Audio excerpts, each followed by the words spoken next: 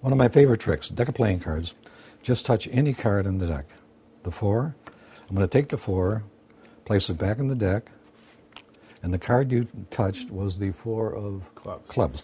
I hit the deck like that. Look what happens. All the cards change blank. Everyone is blank except for the backs, and except for your card, the 4 clubs, the only card left. Now your card has a blue back. We'll lay it down here. The rest are all blank. Examine the cards. Look at them. Feel them. Touch them. You'll find out they're nothing but blank cards. Blank. Now all the cards are blank except for the backs. Is that right? What's the color of the back of your card there? Blue. Turn it over and look at it. What's strange about it, all the faces are gone, you see? The faces are all gone. If you turn over the deck now, you notice the backs are gone. Now we have no backs, no faces. A deck like this is no good. You can't play cards. So we place the 4 on top. And when you want the back, you just tap it, and then you got the back. If you don't want the back, you make it blank. If you want the rest of the cards, you cut the deck. You got all your faces back, and, of course, you got all your backs back, and you're right back where you started from. That good? Yeah, I was about 8 years old when I started doing magic. I saw a woman magician in school, and I started buying magic tricks in the stores around my house, which was around Diversey and Clark Street area and Lincoln Park.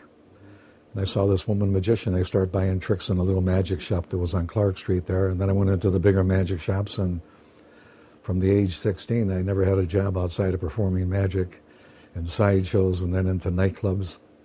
I worked in Cicero when Cicero was wide open with gambling and stuff, and worked at the Magic Lounge doing magic and sleight of hand and 3 shows a night.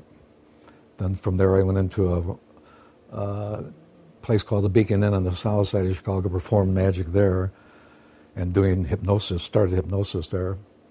Then after that I got drafted, went to the Army and started doing magic, and they saw me and they put me in special services. So I was in special services for the 2 years I was in the Army performing that. So I enjoyed being in the Army because I was entertaining. I was performing and got to entertain a lot of troops, and it was fun. I feel blessed. I feel lucky because I was never out of a job outside of performing or producing magic, and that's all I did. And then when I went on the Bozo Show as a magician, they used to have different acts on every day. They liked the way I worked, so they put me on 1 year 7 times as Marshall Brodeen throughout the year. And I did a show for the American Gas Association and a couple other companies. They put me in that wizard outfit, and they gave it to me. So I told the producer, Don Sandberg of the Bozo Show, I got this wizard costume. Why don't I wear it sometime? And he said, let's try it. So I put it on. And he said, why don't you put a mustache and a beard and darken your eyes? And when I got out there, I just played the straight wizard, and for some reason I start rolling my eyes, and he said, hey, I like that. Keep that rolling your eyes in. And then I start going, I don't know why, do-dee-doo-dee-doo. Yeah, keep that in too. And then he just get crazy.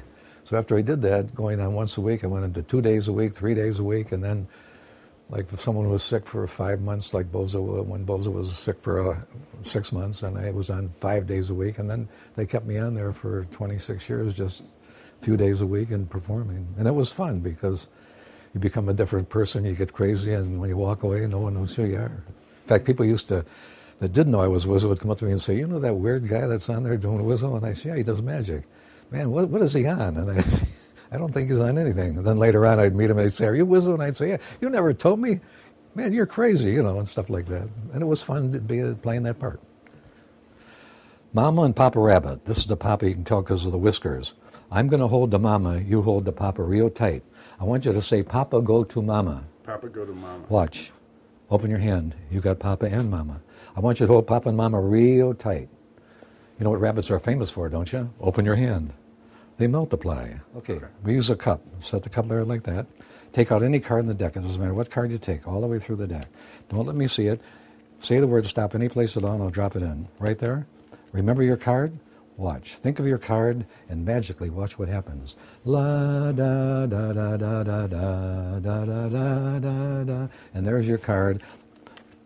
What was it? 6 o'clock. Isn't that amazing?